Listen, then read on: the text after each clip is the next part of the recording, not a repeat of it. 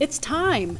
Starting April 2nd, 2018, the City of Cambridge will begin collecting the green curbside carts and kitchen bins of food scraps and compostable items from all residents of 1 to 12 unit buildings.